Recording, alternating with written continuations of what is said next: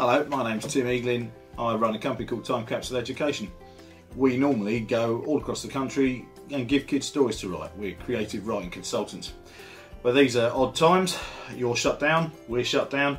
So I'm here to give you a hand, to offer you some tips to get your kids writing at home and hopefully enjoy the process.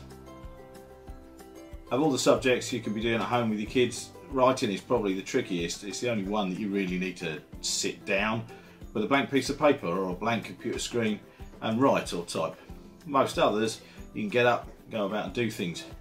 You can do mathematics in the garden or in the kitchen, you can do arts and crafts all over the place. It never really feels like work. Writing feels like work most of the time. So we've got to try and find easy ways to achieve that. You need to have things to write about. If it's story writing we're interested in, which is mostly what I focus on, you need to have a good understanding of the story. You need to have played through the story. So maybe get out the Playmobil, the Lego, or the Sylvanian families and make up a story. Those toys are really good actually because you can use them to make storyboards on your, with an iPad or a mobile phone. A series of photographs that go together to make up the action that the kids are going to write about. Video games can be used as some kind of stimulus if you spend a little more time looking at the worlds that the game is set in rather than the action. A lot of the time, most video games these days have very deep immersive worlds. The kids who play them often completely ignore that because they're only interested in shooting the bad guy. But if you use a video game as a great way of getting out of the house and walking around a foreign city or a deep forest or a desert, then you've got a great way of starting the kids to think about where a story takes place. If you've got Minecraft players at home, Minecraft is a brilliant way of building your own worlds, your own locations, and filling them full of different creatures and characters that the kids can also write about. So whenever they're building and they've spent time in a video game, get them to write about something afterwards. One of the biggest issues that we have in schools across the country, children not using a wide enough vocabulary. Looking at all sorts of different language, playing games to help build words, get the old Scrabble set out and start talking and making your home a language-rich environment. Think about different ways of expressing things, get out dictionaries, or if you've got a thesaurus kicking around, they're really useful things to have. But when you're writing, don't go over the top. Less is more.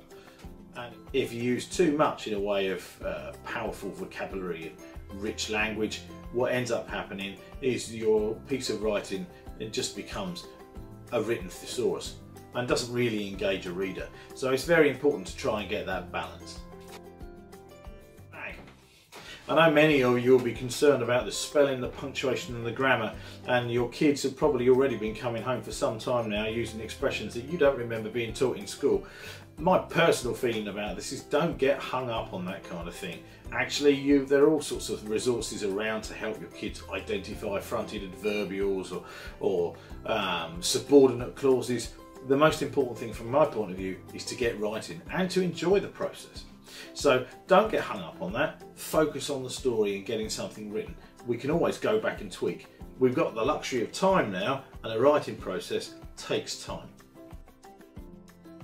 Don't worry about your kids writing page after page. It's far more important that they write half a page and then you go back with them and they reread it and actually read through and make sure it makes sense.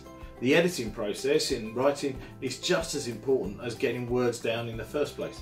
If the words you've written down page after page after page make no sense at all, what was the point?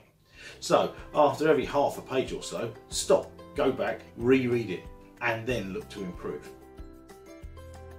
A great way to make a piece of story writing more engaging is to use all of your senses. Encourage your child to actually think about what a place looks like, sounds like, smells like, feels like, and even tastes like. Well, actually that one is pretty tricky. But certainly if they start to think about all those things in a piece of writing, it becomes far more believable. Believe it or not, writing ought to be an enjoyable process. One of my favourite authors was Sir Terry Pratchett, and he once very famously said writing is the most fun you can have by yourself. And I completely agree with that.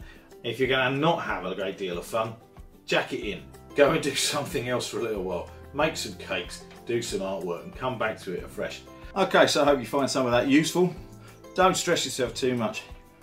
We go for smaller quality pieces of writing. Find something you like to write about. And more importantly, find something your kids like to write about.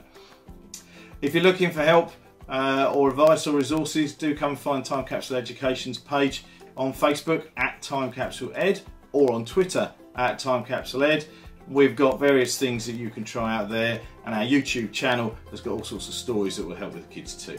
We'll have writing activities up on our YouTube channel this week as well, so do check that out.